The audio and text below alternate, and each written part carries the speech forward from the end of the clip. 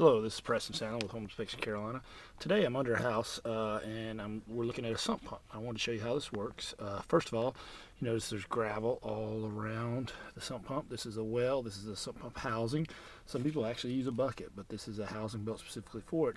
Now notice how it has perforated holes. And typically this is set in the lowest place in the crawl space.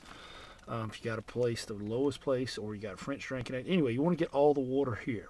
And it's going to seep into this housing via these holes. And then there's gravel around the outside of those holes, if you notice that. Now the purpose of that gravel is to basically keep mud from clogging up those holes. The gravel acts as a filter. Alright, so water comes in here, we get a heavy rain, whatever, we got water in the crawl space, it all winds up here. And as that water starts to rise, let me see if I can do this without...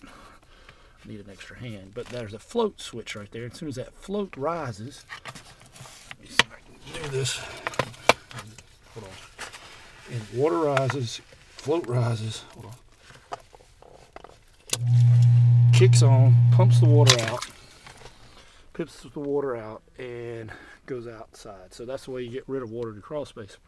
It's hard for me to do it. I need another hand, but basically when that float comes up, it kicks it on. So the water comes here, comes in through those holes, gravel keeps it from clogging it up, and when it fills up here to a level, it starts rising, hits that thing, kicks it on, kicks it out. Kicks it on, kicks it out. And it's a sump pump, and that's the way it gets water out of your crawl space. Very efficient, not terribly expensive. Hope that's been helpful. It's Preston Sandlin with Home Inspection Carolina. Thanks.